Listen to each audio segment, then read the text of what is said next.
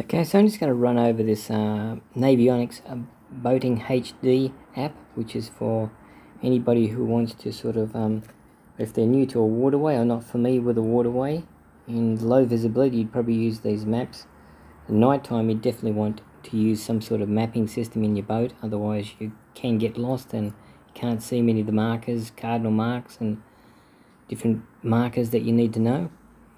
If you've got a lot of sandbanks or shallow water around, it's definitely good to use this because it's got the boat 2.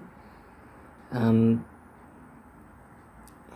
boat 2, which is it'll take you from the spot where you want to the place you want to go. You just hit a marker, a couple of markers, and then it boats to that particular spot where you want to go to. So it's very useful. So I'll run through the app. First thing you want to do is probably put in the boat configuration, so it knows the draft and the width of your boat and the height of the boat, just in case you've got a high sail or something. So it's definitely good to put those in.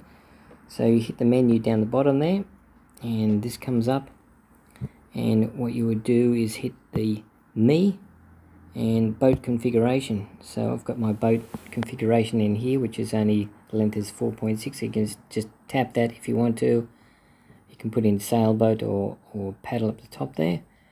The beam, that's how wide the boat is. So if I click on that, it'll actually tell you which means the width.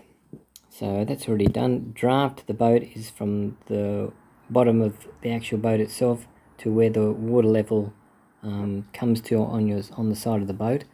So especially with the prop, you'd probably want to measure that with the prop down, so you wouldn't want to collect any rocks or anything like that with the prop down. So I've got it just set at 0.5 meters, and of course the length of the boat, which I suppose it wouldn't really matter, but it's definitely the beam, the draft, and the is the main consideration. But put the whole lot in, because it does matter when you're in sandbanks and stuff like that.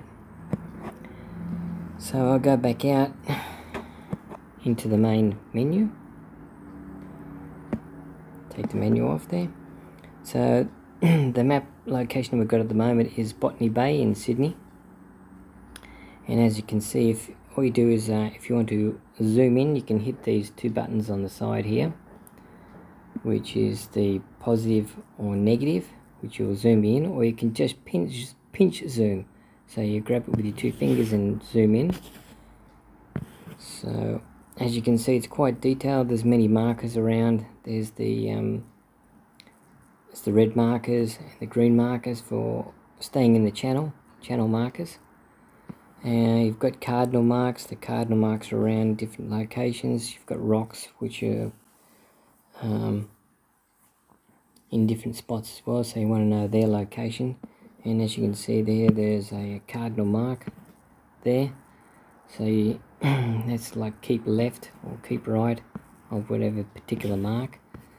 But a useful thing in this particular app is the boat 2, as I was explaining from the beginning. So if you're in a large boat and it's at night time, you want to boat to the place that you're going pretty safely, and this will actually take your boat to that particular spot through the proper channels and through the proper direction or way from the sandbanks. So you're not going to get stuck on any sandbanks, but it'll definitely take you right through the particular channels.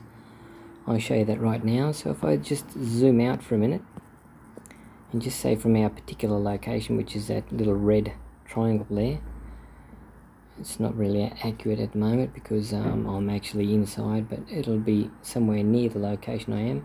Just say I want to boat to a particular spot. Now let's try a spot right out here. Okay, so if I just tap on the screen, this crosshairs will come up, and click on the question mark, and it's got the boat 2 there. So if I click boat 2, it's already plotted out the actual course we're going to take, and we'll go back through that course right now. So there's the course there, and what I want to see is there's the channel markers. So it's actually taken us through the channel markers there, which is where we want to go. through the deep water, through all these channel markers here, away from the sandbank, which is the green spot in the middle there. And all we do then is say go, and it will take us. All you have to do then is follow that particular blue line with your red one. So there we go there, off hit go, and all we do then is turn around, and we just follow that line. So that's very, very useful, particularly at night time. I've come in from watching fireworks at night time, and I've had the wife and baby in the boat, and without this particular app, it would be very hairy with all the other boats going in as well, to try and navigate through those channels and find your way back to the boat ramp. So that's a very good thing to use. We'll actually stop that route now. Get out of that. And we'll have to actually clear it. And also you'll see in the corners it'll actually tell you the estimated distance that you're going to travel and what time you'll actually arrive as well. So delete that. Okay.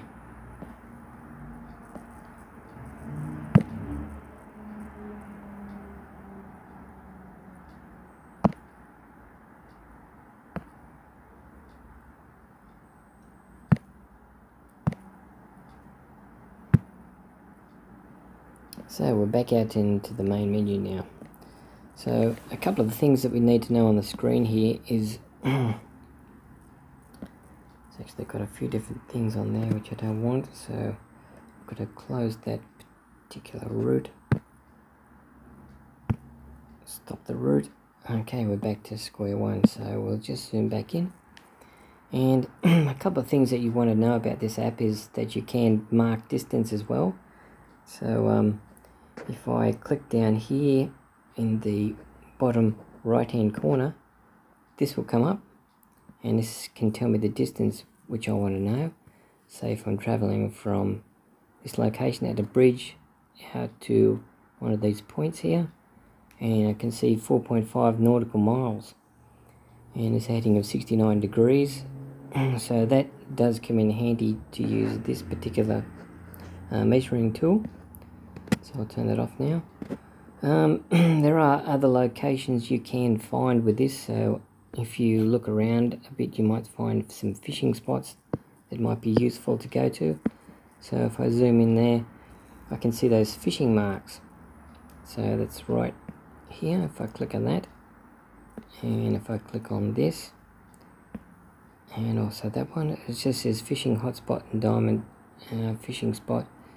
The Bommy, which is a sort of a low area which breaks there a lot, but it doesn't actually say what particular fish, but you can just go from these if you want to. Not many people like to share their fishing locations, but there are a few in here that can see just 4 around Bear Island here, so they are useful, and you can put your own markers there as well. If you do sync this, I'll just show in the menu. It's syncing now. It does upload those locations, so if you want to keep that personal, then you can actually say don't sync. And go back to the menu again. What else we've got? If you want to search for a location or search for something, up in the top left hand corner you'll see a little search button. So if I click on that, right at the top there next to search you'll see latitude. If you're in trouble and you need to know the exact location where you're at, you can click that location there, latitude, longitude, and it'll come up with their exact longitude and latitude, and you can give those coordinates over radio or whatever.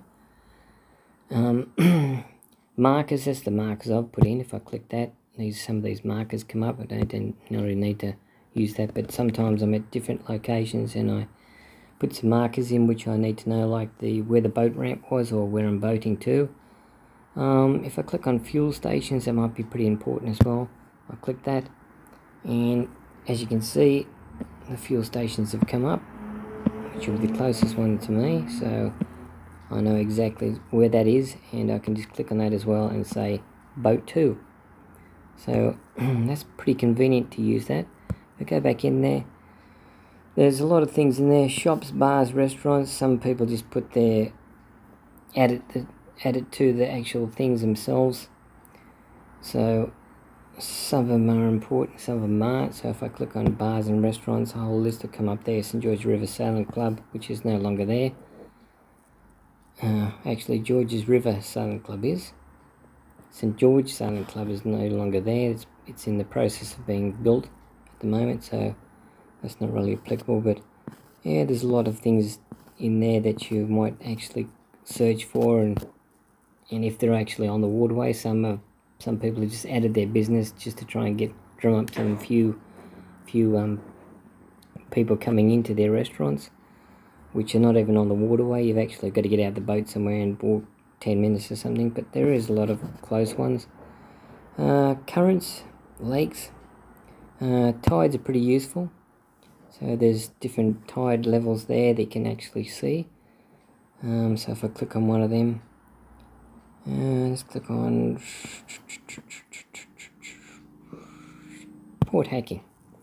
So if I click that, then the tide chart will come up the bottom there, and you can just scroll with your finger when the next tide is. So that's pretty useful as well, as long as you're not in a location where you're not receiving internet. Then you would have previously sort of synced that before you went into that location, and then you would have seen, like if you're say going up the southwest arm or something, you won't actually get any tide information whatsoever because there's no internet up there. So previously you'd open up the app anyway, and it'd usually sync everything before you get up there, so the day's information or tide charts will be with you.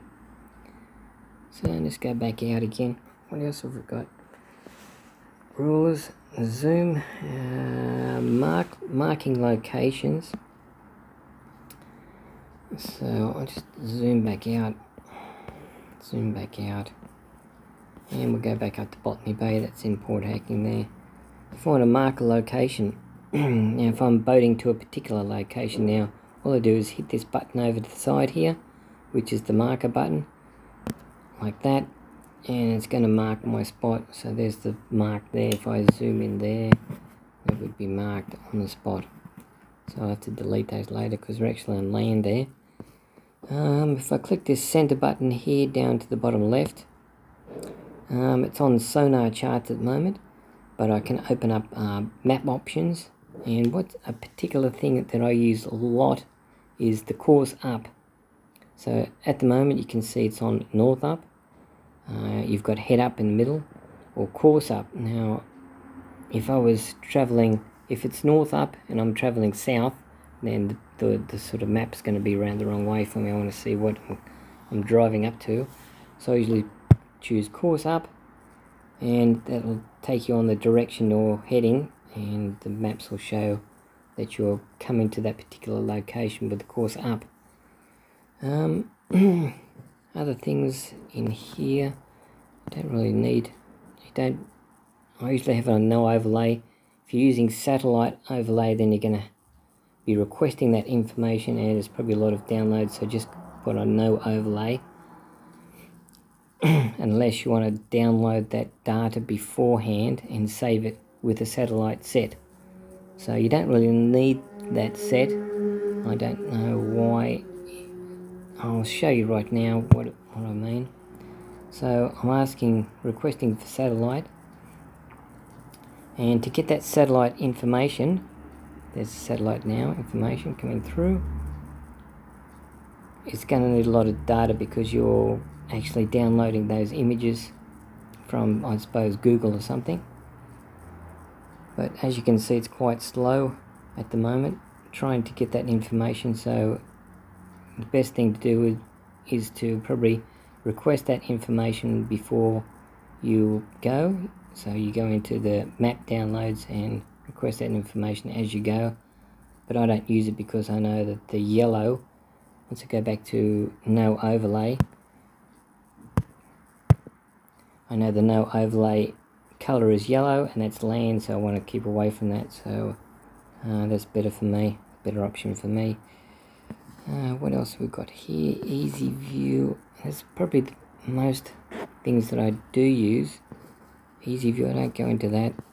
You can go into the fishing water levels, shallow areas, what you want it set at, different things like that. I haven't actually turned it on at the moment. Sonar live settings.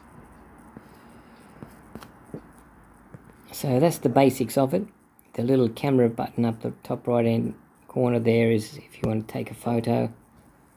You can do that if you want, just take some different photos, and it allows people to actually see that location where you're at. It's probably good if you're at a nice location one day and you take a photo and you can put it up on that server so other people can see it. It's probably good if it's a drone photo. And the rest of it's down here, which is just the menu. You've got your tracks there, the routes, the markers. Chart upgrades, that's if you've bought the app and you want to upgrade to different versions of the maps. Some are cheaper and some are quite expensive for the 3D maps. Delete maps, map options, weather and tides, so that's in the main menu. Connect device, I think you can connect a few different devices, usually a plotter or something. And submit feedback. You don't really need any of that, so we'll close that up again. So that's basically it, but I do recommend this app. It's great for, I'm using it on a tablet at the moment, so it is really useful, especially if you've got it on a big screen. And I've got one option as well, so if I go to menu, and if you go into settings, second from the top there is screen on. Sometimes you've got your screen might time out and all of a sudden you're driving along and your maps have turned off because the screen's off and you can't see anything, so I usually turn the screen on and keep that on. That's about it, I think. That's the basics of it. So if you wanted to know about Navionics Boating, Marine and Lakes app, then this is just a quick introduction into that. So I hope this helps. Thanks very much, and thanks for watching.